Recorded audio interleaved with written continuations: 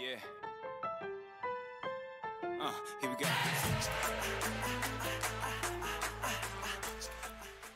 I'm here with Kelsey Fox Bennett Boyd. Did I say your name right? You Yay. did. I was like, you have a lot of parts to your name. Lots of fancy parts. I know. I love it. I So love what have it. you been up to? What's your current project of interest? So my big news is that last year I launched my book baby, Arya and Everyone Else's Feelings, is now live and in the world, and I'm really proud of it and so excited to share it with the world. So what inspired this book? It's based off of a highly sensitive kid, and the inspiration came from one of my kid clients. Mm, And when she walked into my room that day, or, when we walked into a session that day, her mom was sharing how she had taken on the big feelings of everyone else from something that had happened at school that day.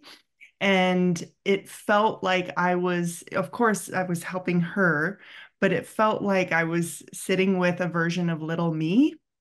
And mhm, I remember doing a version of what I share in the book with her and wishing I could hand her something that had another kid that was like her, because it's one thing for me to say, I was like you when I was a kid, but it's another thing for her to actually see another kid like her exist in the world, and use a tool like I teach in the book. And like I mhm. shared with her. And so it really was like, this book doesn't exist yet, and I want it to. I want to be able to hand it to sensitive kids like me who take on the big feelings of other people.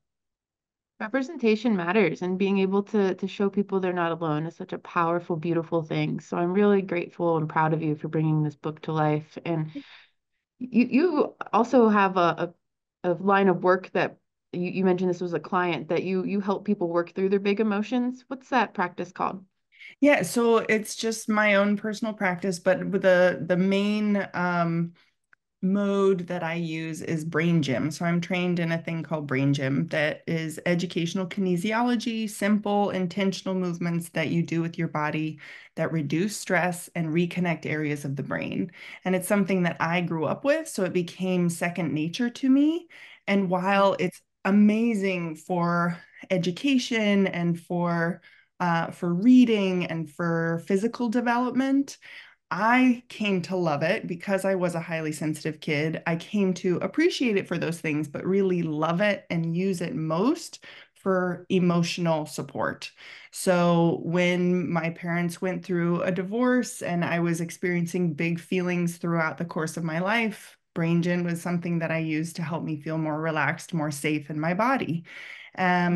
When I watched a friend get hit by a car and die when I was 9 years old, one of the first things I did was a brain gym session, and that helped me again come back to my body, feel safe, and be able to express and process some of the emotions. And so, while I know other educators and other even like physical therapists and occupational therapists who use brain gym in their practices, more specifically towards education and body work. My preference, because it's my passion, is to use it for emotional support and rewiring. So yeah, I work with all ages, and mostly these days I'm doing consults. So if you have a highly sensitive kid in your life, if you're a parent or an educator and you're like, I have this kid and I really want to give them love and support, but I just am not sure how, then I do a consult session with you by Zoom and give you tools and support that you can then share with that child in your life. So, Wow. That's beautiful. So you shared a little bit about why you got into the brain gym work, which thank you for sharing that story. I think more people um, need to connect with the vulnerability of why we do what we do. And mhm. you've always beautifully shared that that's part of your journey. Um, and you did share a little bit of your inspiration behind the book, but what is a piece of advice or inspiration you would give to someone else who wants to write a book or follow their dream in general? Yeah. Well, I would say keep going.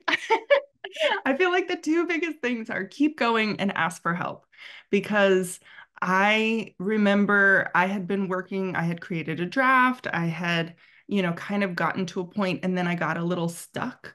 And I hired a book coach, and the book coach helped give me advice, and she directed me to an editor, and then the book kept going. And then it was like, okay, now I have these parts now. Um, and I chose to self-publish, and so there's different routes for different people, but I personally chose that route because I am very particular and I wanted a lot of control over the illustrator and, the choices of colors and all of these things. And so I searched out for a specific illustrator who could do that job for me. Whereas I know if you go through a publishing house, they typically have in-house illustrators, which is fantastic and amazing. And honestly, it was a lot of work self-publishing. And so some other people may not want to go that route. But that was the choice that I made. And at each step of the way, it was like, okay, I've made some progress. Now what do I do? And so I have to ask for help. We have to ask for help. And even in getting the book printed and launched, it was all about asking for help from my community and saying, I have this amazing project. Will you help me share it with the masses? And everyone was like, yes. But I will say it was a very vulnerable process. And so that's where the keep going comes, keep asking for help, keep going, because you will find your community who is excited and, ready to support whatever it is you're about to bring into the world. I love that share so much because it's so, again, vulnerable and powerful. We have heard a lot of keep going, but the reminder to ask for help is huge. And I'm really big on collaboration. And that's why I offer all of these different broadcasts and podcasts and things because I do feel like it takes a team to spread the Mhm. word. Like you can scream into the void over and over and over, but a share, a comment, a kind word, those are all free things to do to support the creatives in your life. And I know you mentioned getting a coach, and that's super powerful too. Having somebody that is like an accountability buddy is what we've been calling them. One of my friends came up with that word a long time ago, and it's cute and it works because if someone holds you accountable, it does, like give you a deadline and it helps you see it actually happening and not say, oh, I'll get to it. Oh, I'll get to it because I'm bad Mhm. for that. I'll get to it. But that person there, like deadlines and like support, so big, Yeah, so big. Well, makes thank it you for happen. sharing that. Um, how can people, well, let me see the book. Let me see the whole book. Yeah. Okay. Well, so I've got both hardcover and paperback. So here's the book, Oh, Aria and Everyone Else's Feelings. My illustrator's amazing, Louis Chin, born and raised in New York. And oh, that was really important to me because the story is set in a neighborhood like mine here in Queens. And it was really, I wanted someone who could, help get the texture of like a New York City neighborhood. Um, and there were a lot of diverse characters. And so it was really important to me to have someone who understood, like, had grown up in that environment. And yeah, Louis did a phenomenal job, as you can it's see. so So, cute. so beautiful. Oh, So beautiful. It's so I good. love this. I It's very love this. magical. And yeah, Oh, so goodness. Arya, so the three-step process that Arya learns from her dad is to feel your feet, shake out the feelings, and imagine your protection. And she imagines a fox, a flying horse, and an eagle to come help her feel safe. And I've heard from lots of highly sensitive grown-ups that they wish they had this as a kid. I wish I had it as a kid. It's perfect. And those are some of my favorite animals. I love big, beautiful birds, horses with wings, of course, and a fox has been my spirit animal for a couple years now. Wow. Oh, goodness. Well, thank you for sharing. How can people find you, support you, and buy your book? Yeah, so the best places is Arya the Book, so Arya, aryathebook.com, because that will take you to either the hardcover or the paperback. Because I'm self-published, so I've got the hardcover that I'm selling through my website. The paperback is through BookBaby. It's a little bit smaller if you like travel, if you have older kids, sometimes this is more helpful. But it is also the paperbacks are also available on Amazon, Bookshop, and all the bigger name places, but the shipping takes longer through those places. So, but there's great reviews on Amazon. So if you want to read what other people have said about it, you can pop over to Amazon.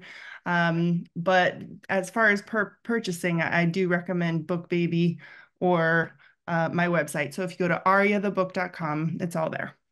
Where do you get the most support? Is it if we go directly through you? Yeah, so it's either kelseyfoxbennettboyd.com or the Book Baby Bookshop. So everything at ariathebook.com gives me the most return. That's what I want to make sure you get compensated for all your beautiful work there. So Thank you. that's amazing. Cool. Well, before we hop off, is there anything else you want to share?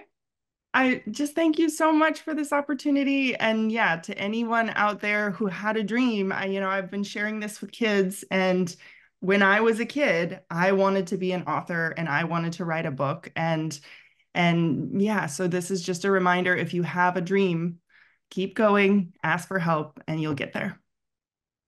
I'm so proud of you. Thanks again for shining on with me.